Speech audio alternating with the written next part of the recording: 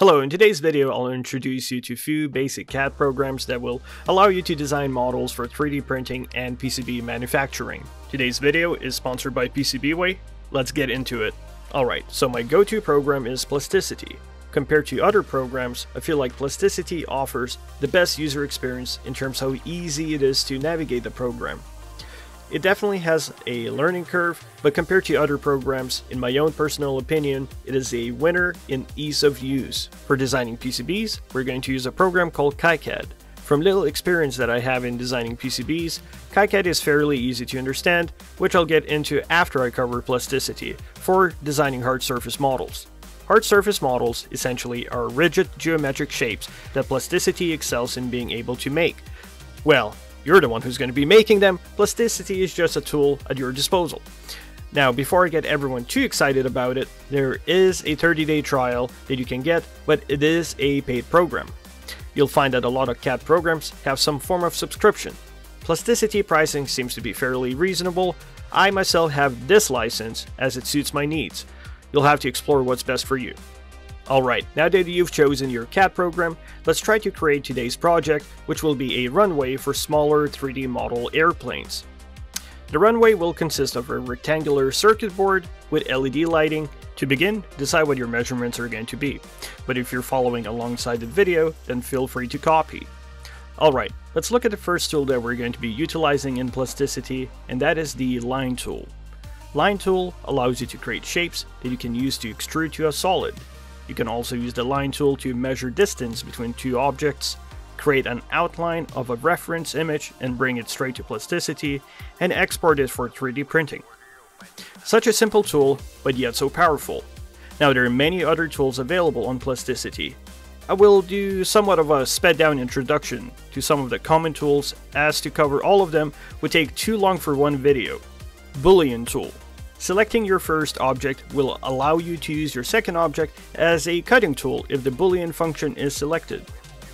Union tool will do the opposite. It will join two objects together. Loft tool allows you to select multiple curves and form a sheet that you can then thicken using the thicken tool. Loft tool is personally one of my favorite tools as it can create objects extremely fast. Now back to the runway, we have to consider the actual PCB that we will be implementing into the design. The thickness of the circuit board will be roughly 2 mm, but we do have to account also for other components that are going to be on the PCB. Because the amount of LEDs we're going to be installing doesn't require too big of a power supply, we can get away with simply using a 3-volt cell battery. Now the housing on this battery cell holder is what's going to amount the most for the height requirement. We will have to design it in such a way that the cell holder is at the bottom of the PCB and the lights are at the top. We know that the height of the PCB is 2 mm and the height of the cell holder is 3.7 mm. Lastly, we need to measure the actual LED itself, which gives us the total height of 6.2 mm. Now we can take this information with us to continue designing the runway. Let's make the 3D printed portion of it slightly bigger than the PCB. This way we can just rest the circuit board on top of the lip, which will let the LEDs protrude past the physical print, making them glow just like in the actual runway. Now for the top piece, we can create guidelines that are separate from the lid. The reason we want to do this is because when you will export a model for 3D printing, if you join these lines together, the slicing program won't be able to detect multiple objects. It will just consider this piece to be a singular object. There are a few things you could do.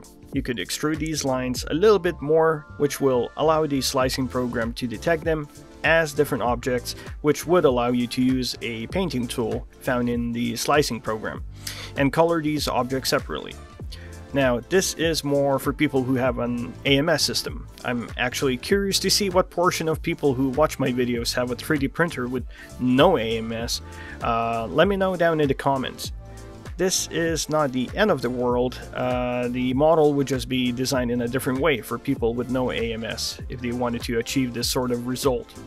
You could design the runway as two pieces and physically join them together either by friction fit or gluing them together. Alright, now that we have designed the top piece, I'd like to shift my focus on the grass portion of the design, and for that I'd like to utilize the fuzzy skin tool that is built into most slicing programs. This fuzzy tool will create a rougher, uneven texture on your print, so we can take advantage of that by pretending that it's a patch of grass. You can find this setting in your slicing program, usually under Special Mode. I will use Jungle Green PLA by Polymaker to print this patch of grass, which will then assemble alongside our runway. Alright, to start designing the PCB, you'll need a program called KiCad. I will leave the link in the description. Once you download it, open it up and head over to Schematic Editor. You have to go here first in order to make each component communicate with one another. I have a detailed 20-minute video that really slows down and explains everything you'll need to do to export your finished PCB and get PCBWay to start manufacturing it for you. Alright, once you draw an outline for your design, click A to add a symbol. Search for a single battery cell. This will act as our power supply for the circuit.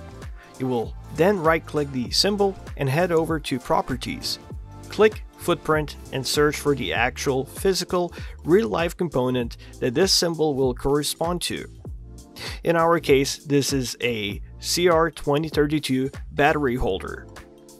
Now we need to add LEDs. We can do so by clicking A for Add Symbol. Search for LED, click OK.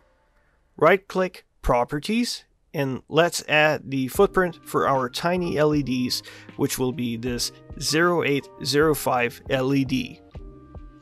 Now let's add the resistor the same way. Add the footprint 0805 for the resistor. Design a track from your power supply across all the components and back to the ground. You can click ERC test to make sure that there aren't any issues with your design. Click the top icon to switch to PCB Editor now. This is where you draw your actual physical circuit board. Now we do need to flip the battery holder onto the back of the PCB. You can do so by clicking F. As you can see, it's color coded. Now arrange your components the way you want them to be. In our case, we are trying to make it look like an actual runway. Now we really don't want to see the resistors on top of the board, so you can flip them on the back the same way you did with the battery holder. Now when you're routing your circuit, make sure to click V for via. This will essentially create a transition between the top and the bottom layer, which will allow you to join resistors to LEDs on either side. Export all your layers, including bill of material, as you'll need to now upload it to PCBWay.